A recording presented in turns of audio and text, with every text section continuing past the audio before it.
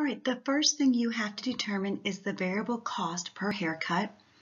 We need to include the commissions of $3, the barber supplies of 40 cents, and the utilities of 60 cents. So our variable cost per unit is $4. All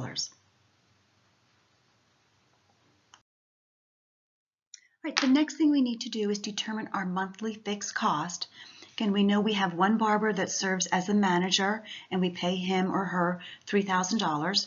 And we also have 3 other barbers. So our total salaries will be $7,500. Right, we also want to include our store rent, our depreciation on our equipment, our utilities, as well as advertising.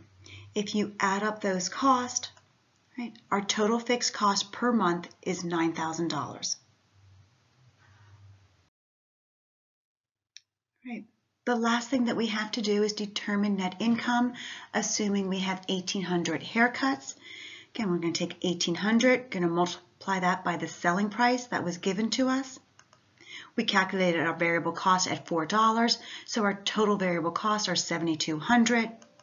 Our contribution margin is simply the difference between our sales and our variable cost. We determined our fixed cost per month of $9,000, which means our net income is $1,800.